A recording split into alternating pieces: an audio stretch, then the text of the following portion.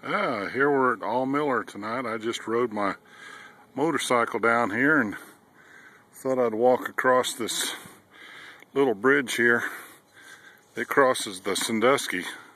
Now, we've had a lot of rain this week, so this river is up. Now, it's a couple of weeks ago, I think it was high enough that it almost touched the bottom of this bridge, but today it's back down. But look at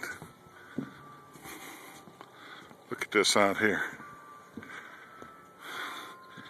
Now right there is where you can drive through when the river's low enough. But you can see the Sandusky flowing down under the bridge here. It's got a pretty good stream to it. And you can see the river bottom down over here. So it's pretty. It's, I think, May the 5th.